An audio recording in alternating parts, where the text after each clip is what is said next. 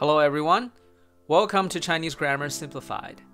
For almost every student learning Chinese, including my friend Taylor, one of the most confusing part of learning Chinese is figuring out how to use the word 就.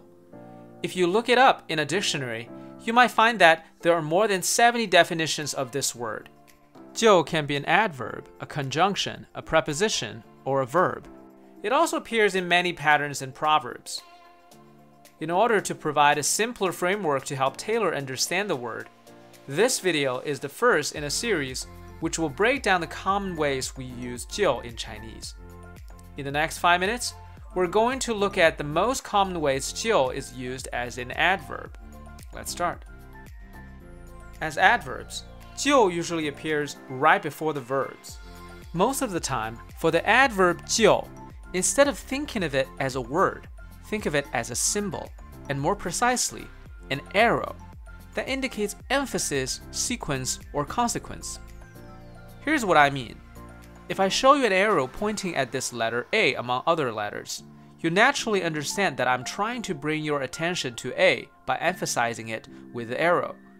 Now, in a second scenario, if I tell you that X and Y are two events and I put an arrow between them, I believe you would understand that the arrow here is indicating that X leads to Y, or X happens first, then Y happens. Keep these two pictures in mind, because most of the time, that is exactly what 就 does. If I say, 你见过我的朋友 Taylor 吗? 那个就是 Taylor. I am saying, have you met my friend Taylor? That is Taylor.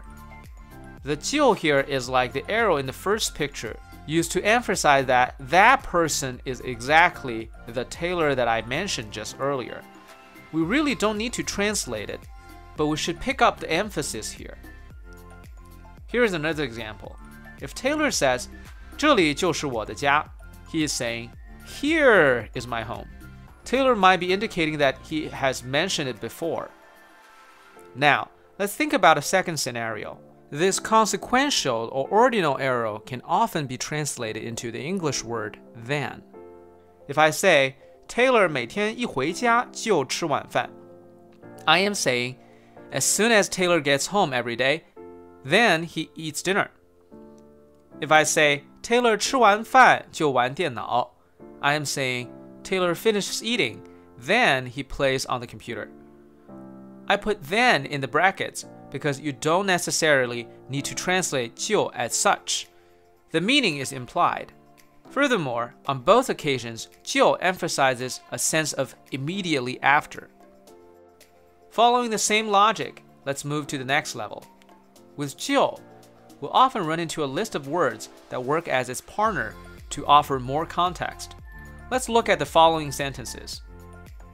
只要 Taylor 高兴妈妈就给他买一个新电脑。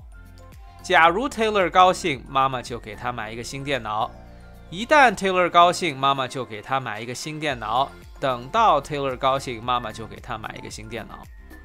The arrow 就 here can still be understood as the word then. If you look up the meaning of the first words in each sentence, I'm sure you can figure out the rest now. They are, as long as Taylor is happy, then mom will buy him a new computer. If Taylor is happy, then mom will buy him a new computer. Once Taylor is happy, then mom will buy him a new computer. And wait till Taylor is happy, then mom will buy him a new computer. Let's look at another group of sentences here. Taylor 很有钱，他想买哪个电脑就买哪个电脑。妈妈不管 Taylor， 他要买哪个电脑就买哪个电脑。The answers are, Taylor is very rich. If he wants to buy whichever computer, then he buys it. Mom doesn't manage Taylor. If he decides to buy whichever computer, then he buys it. Here are the final two challenges. 1. 这个电脑不是爸爸的，就是妈妈的。That means, if this computer is not dad's, then it is mom's. Or, this computer is either dad's or mom's. 2.